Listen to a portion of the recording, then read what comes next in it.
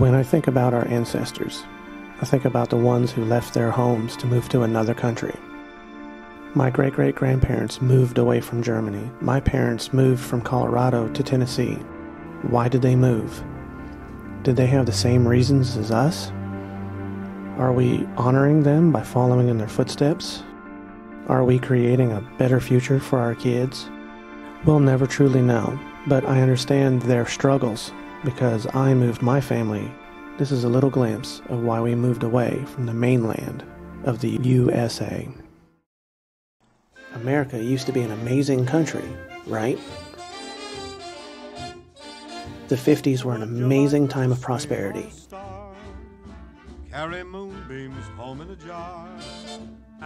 But in my lifetime, this is the America I know. Terrorist attacks,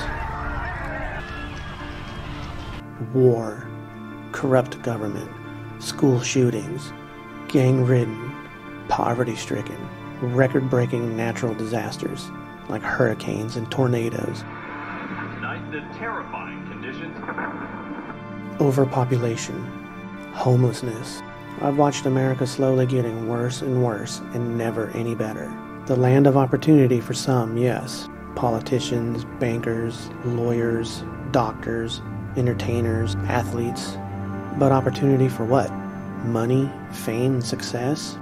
To me, money and success doesn't bring quality of life or happiness. They're just a survival tool.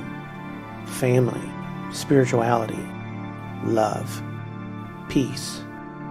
That's what I want. The greed and fighting are just too much. I simply no longer want any part of it. You can't fight for peace.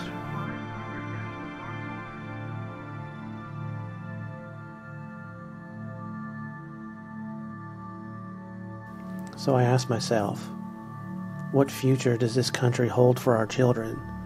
What life will they have here in Tennessee? When all I ever see is an ever-increasing decline into chaos and destruction. What promises can I make to these innocent little children that they won't be used, beaten, but where would we be able to find anywhere that's safe? We had just started the process of learning and researching about where we could possibly go to get away from all of this and what we needed to do to move there. We looked into countries like Norway, Canada, Europe, New Zealand. We started gathering all of our documentation. Look what we just got. We just got our passports. Then COVID hit. Cases in at least 47 states and Washington. Look at how sharply there the number of. While the risks to young and healthy Americans remains very low, in the coming weeks, we will all have to make changes and sacrifices. But we're so dependent that if China shut the door on exports to our country, within months, our pharmacy shelves would be going bare. Tonight, doctors in Nevada confirming the first known American to be reinfected with the coronavirus. Additional school districts shutting down today. Now 4.9 million school children across the country at home. Here in New Rochelle, the National Guard has been activated, living in the nation's first containment zone. More than 100 cases here in New Rochelle, and in New York City with 42 new cases today. I think we have to fully understand this is the shape of things to come.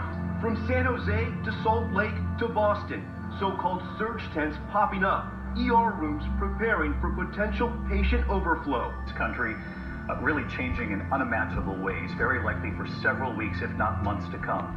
And states taking extraordinary action in this country. First, California's governor ordering the state's 40 million people to stay home. President Trump said little to mark today's grim milestone. 200,000 Americans killed by coronavirus. Is, quote, affecting Americans at a rate that represents a nearly worst-case scenario.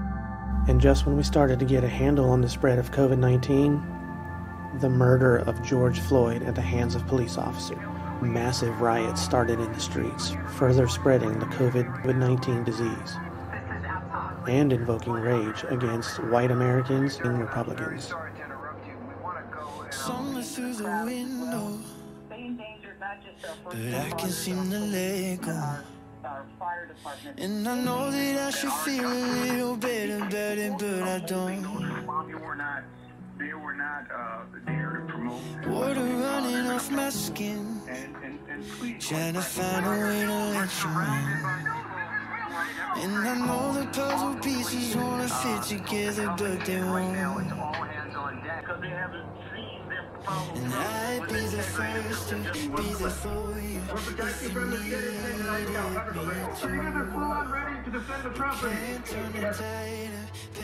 to. Just when I think survival is more about living than hiding, we had to jump back into it.